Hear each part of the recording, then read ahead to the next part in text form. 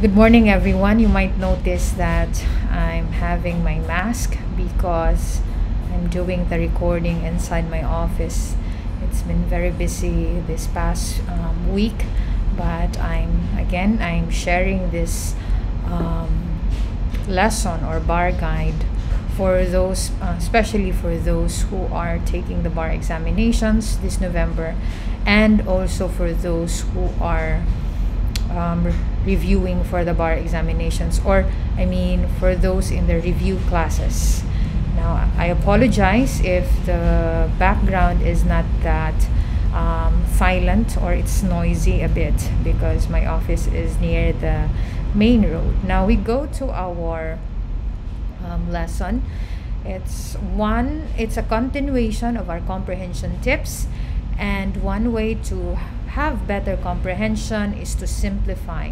What is being referred to is simplify the things you are reading and simplify the laws, principles, and concepts so that you will have better understanding. Now, there are ways to simplify by using a dictionary such that based on the definition is being clear. Now you have another tip which I will tackle later is to create a story. Then another one would be association. But today we will focus on the use of dictionary. Now, there are two types of dictionary. I think you know that already, the legal and the ordinary one. The legal, I have my own Black's Law Dictionary. The same was bought by my brother-in-law back in 2009. He personally hand carried it so that I can have it before I start my first day of law school. And it's still with me. I have the 8th edition now. To me, it's really worth the price, although it's pricey. I think it's more than 10,000 pesos at that time, because there's no bookstore in the Philippines that sells that. So another, also you can also try the Miriam Law Dictionary. You can have it in any bookstore in the Philippines.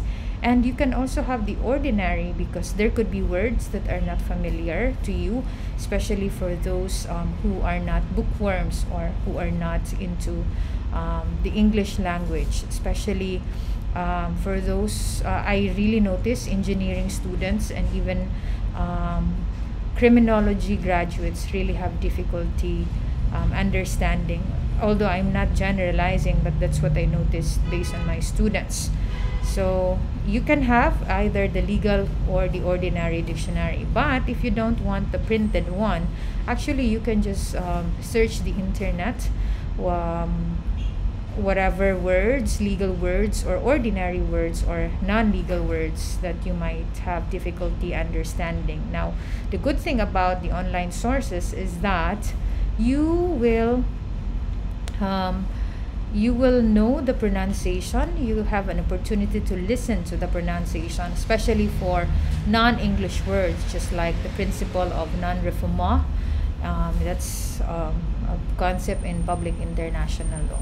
Now, I thank you for listening, and I thank those people who followed and liked our Facebook page. And LexClassroom has been almost 1 year since its launching last year, and since we launched because of the pandemic. I also thank our more than 1,700 subscribers in our YouTube account, and please hit the notification bell so that you will be notified. And again, our work in progress is our LexClassroom website. Please bear with it because it's still in its embryonic stage. I thank you so much, and have a happy day ahead. Thank you.